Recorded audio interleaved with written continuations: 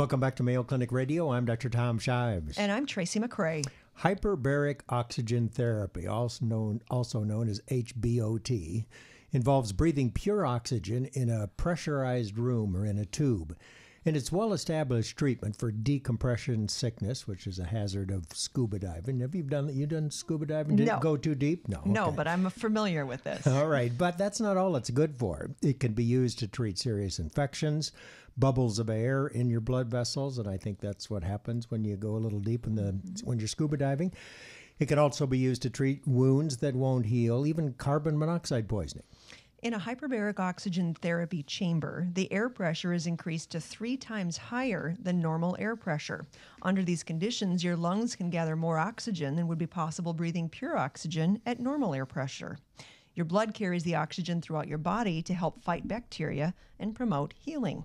Here to discuss HBOT, hyperbaric oxygen therapy, is the medical director of Mayo Clinic's Hyperbaric and Altitude Medicine program, Dr. Claus. Welcome to the program, Dr. Claus. It's nice to meet you. Thank you. Welcome, Dr. Claus. So hyperbaric oxygen therapy, hyperbaric oxygen, has been around for a long time, hasn't it? I mean, isn't that what we used to call the iron lung years ago, or is that a little different? No, not the iron lung. The iron lung assisted, it was like a mechanical ventilator without intubation. And only the lower part of the thorax was in that environment. Hyperbaric oxygen's been around, compressed air has been around for centuries.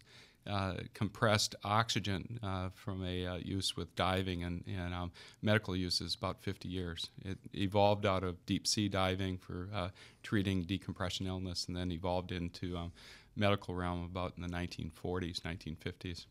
But Mayo hasn't been a player in the field for that long, have they? How long ago was it that we got the hyperbaric facility? Almost 10 years to the date, not quite the date. We came up in 2008, St. Patrick's Day in March. How did you get interested in this field? Did it choose you? Well, no. If you want the whole story, basically I was an airport rat, hung around airports. I had a real love for aviation, so in high school and college was involved in sports like skydiving, hang gliding. Eventually, and lived to talk about it. Oh. I think I know something else he's going to do when he retires.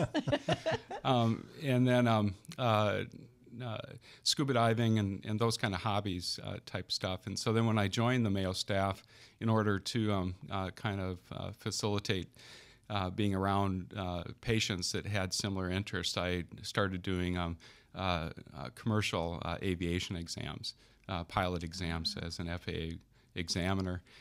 And it was through that then that the preventive medicine division had wanted to put in a physiology lab, hyperbarics and hypobarics altitude, pick up with Mayo's tradition of aviation science. More oxygen and less oxygen, hypobaric?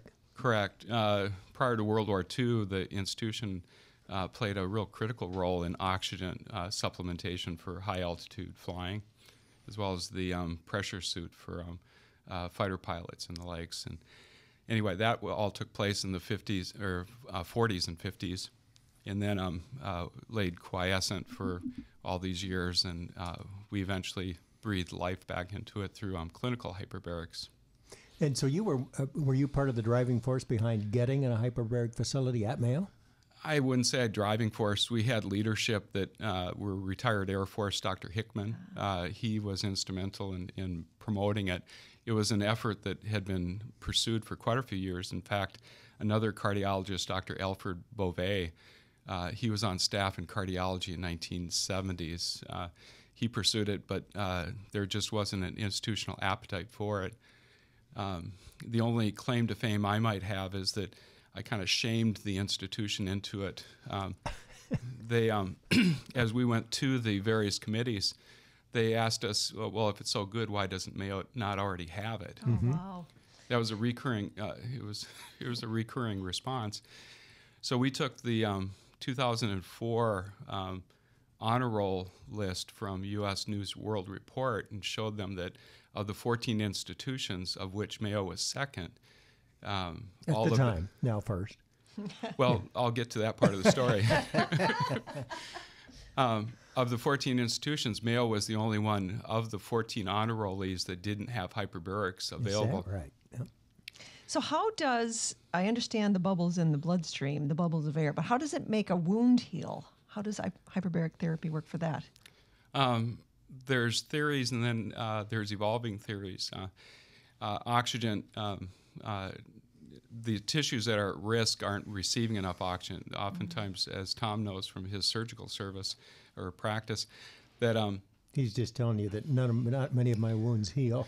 But it's partly because we treat a lot of patients who have peripheral vascular disease, atherosclerosis, diabetes, and they're tough. Right.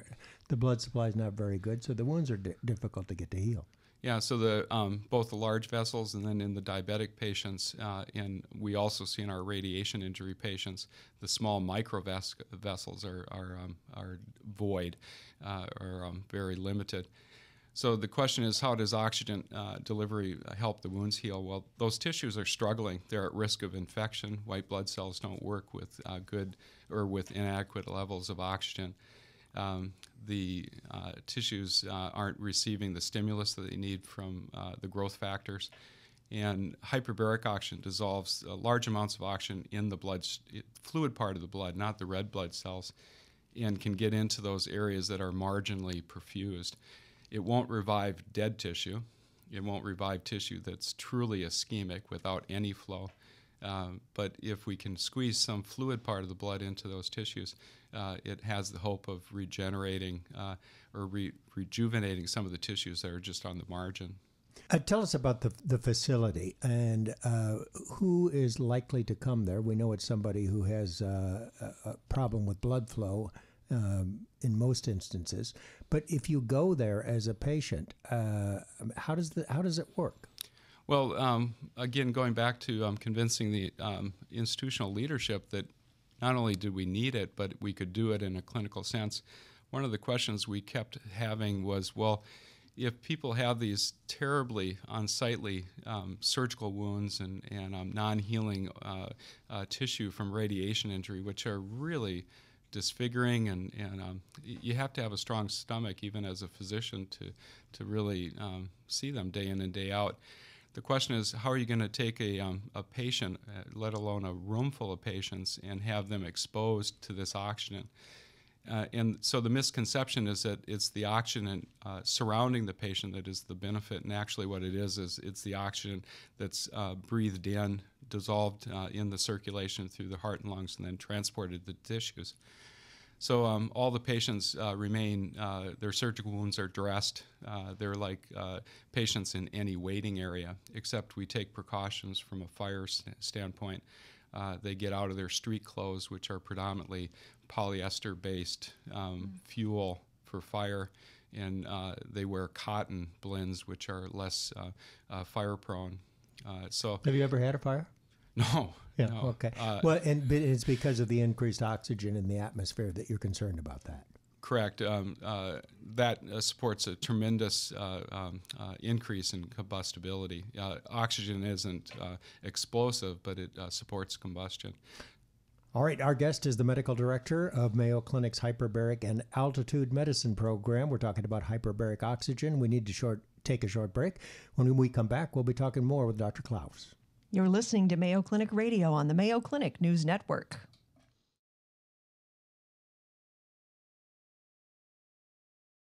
Welcome back to Mayo Clinic Radio. I'm Dr. Tom Shives. And I'm Tracy McCray. We are with Dr. Paul Claus, and he is medical director of Mayo Clinic's Hyperbaric and Altitude Medicine program.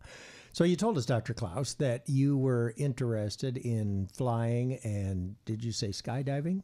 Yeah. You used to skydive? Yeah. You do still? No, I gave that up when I got married.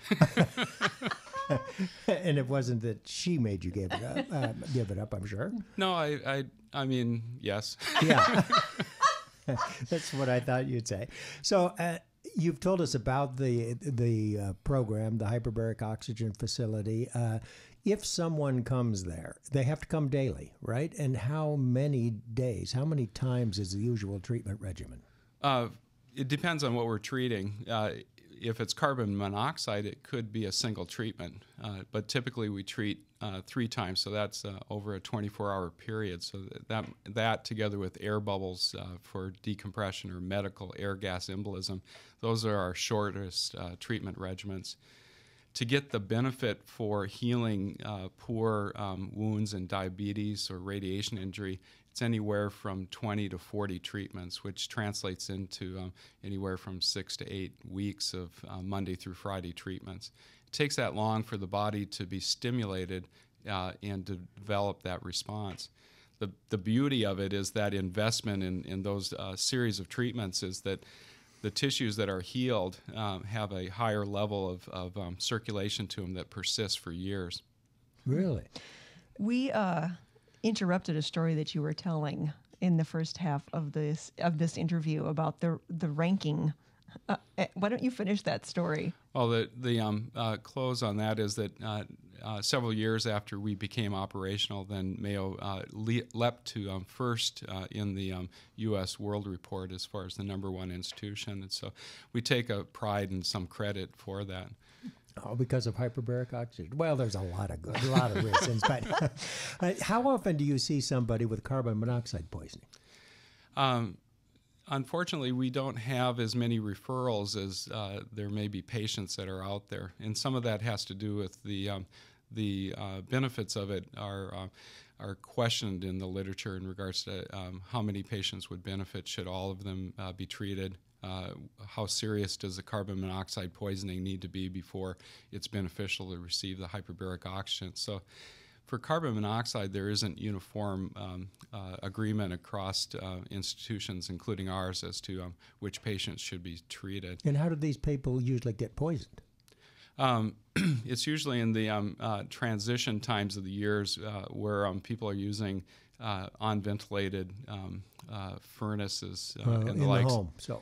We had real unfortunate. We treated one individual, a young college student, who survived, where he and a number of individuals, including his girlfriend, had gone to a fish house for the weekend, and it had a poorly ventilated heater.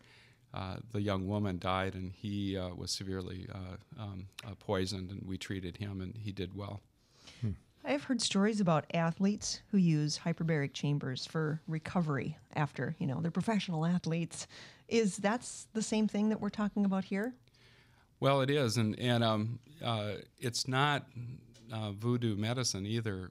There's good science behind hyperbaric oxygen aiding recovery of injured muscles. In fact, training is a systematic injury of muscles, I believe, isn't it, Tom? Mm-hmm. And then the recovery. And all you have to do is follow the money around the country in the Middle East and England and Scotland, Ireland, where horse racing is huge. The same manufacturer that builds our medical chambers sells equal number of chambers that are used in the racing industry to not only heal injuries to tendons and the likes that would otherwise put a racehorse down, but to increase their performance as far as training. So there's a huge industry in the veterinarian practice, and so and some of the things that we're doing were first discovered there and now are translating into medicine. I have actually been in this hyperbaric oxygen chamber. Yep, I went you were there. Training. No, they went during. You had an open house, I remember, and I got to go in there and see it. And it actually looks like a little submarine capsule. I was surprised that that's just what it looks like. How many people or how many patients can you fit in there? We have two what we call treatment rooms, two large medical locks. Technically, we could squeeze 12 individuals into each side, so we could treat theoretically 24 individuals at one dive. Realistically, our patients have a number of positioning needs, and so we use larger recliners and gurneys. So we treat anywhere from 4 to 6 patients in one room. So typically, we'll treat 10 to 12 patients at a time. You call it a dive? We try not to. When we started the program, although it's come out of deep sea treatments and everywhere around the world, they're called dives. we tried to make it mainstream medicine and call it treatment or therapy.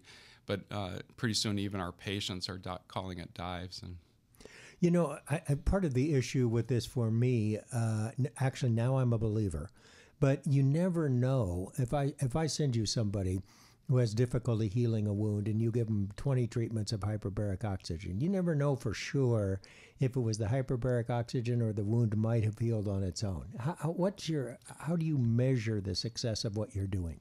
Well, you're touching on a real important thing for medicine in general and in our practice as well, is that we need to always strive for better and better evidence-based outcomes. And so hyperbaric oxygen has that evidence for diabetic wounds. There's been randomized controlled trials that show statistically better improvements, 40 to 60% better improvement in the treated groups. Are you seeing more and more patients? Is your facility busier and busier as the years have gone on? Gradually, we grow by 5 or 10% per year with volume, but we're really subject to individual practitioners, surgeons like yourself, who see it as a benefit and refer us patients. And so should we see you retire in the future, a number of patients are going to go without. Well, I was going to say, you had mentioned as you came in, you are getting ready to retire. So over the course of... no, wait a minute. He can't go before I go. 2008 till now, what has changed in the hyperbaric chamber type of thing? Or what is it that you're most proud of or will look back as accomplishment? Building a safe and effective program and bringing on not only the paramedical staff trained to do hyperbarics, but colleagues. I was able to, the institution supported me to go off and do essentially in 2 years what would account to a 1-year fellowship. I did that in 2004. But then we grandfathered several of our colleagues into board certification. So myself and 3 or 4 rest of us are board certified. So that'd be my greatest accomplishment. Well, you know what? Congratulations on your upcoming retirement. Thank you. And thanks so much. We've learned a lot about hyperbaric oxygen therapy, and I certainly use it. I'm a believer. And it took a while, but he's around. Yeah.